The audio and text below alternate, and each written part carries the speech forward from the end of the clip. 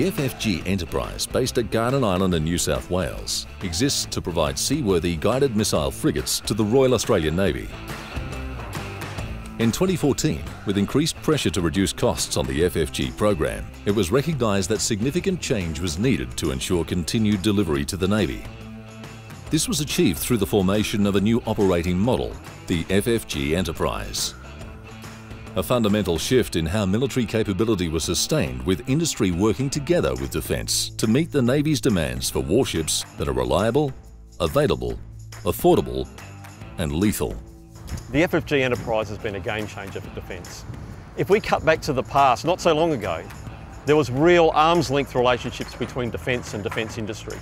So in this FFG Enterprise, we've got Navy, CAS Group, Thales and BAE working together to achieve great things.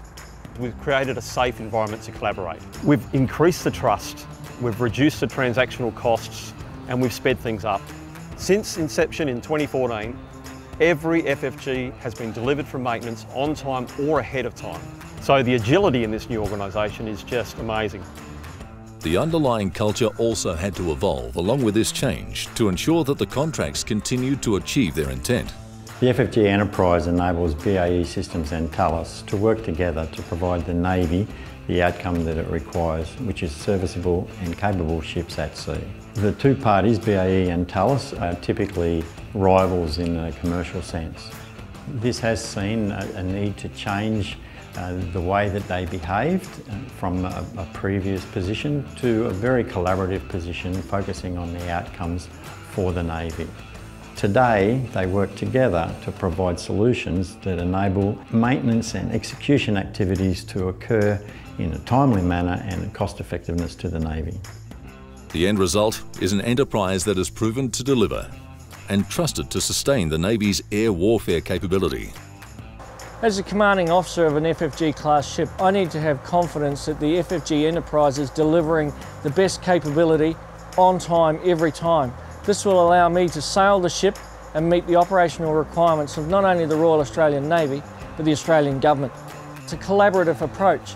It's working closely with industry and Navy to achieve the operational outcome.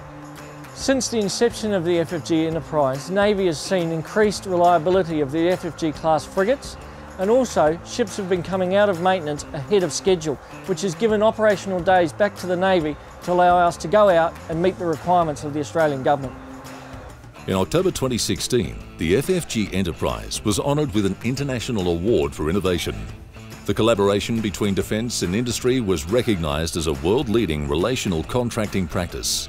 To get the FFG Enterprise to the point where it has been recognised through Defence and through industry and on the international stage that it is a working construct, we've faced a whole bunch of challenges. And it's been due to the willingness of people to make it work, both leaders and employees, that has been the secret of its success. Everything we do should be geared towards getting ships away on time every time from their availabilities, delivering lethal FFGs to the Navy that are capable of being deployed to achieve their mission, and getting crews home safely from their mission. It's a great feeling to know that by working collaboratively with our FFG Enterprise partners, we are playing a key role in helping our Navy to protect our nation. The Enterprise has been so successful, it is now seen as an exemplar, and it is planned to roll out the relational contracting model through the rest of Defence. The FFG Enterprise has achieved outstanding results and is now influencing the future of defence contracts in Australia.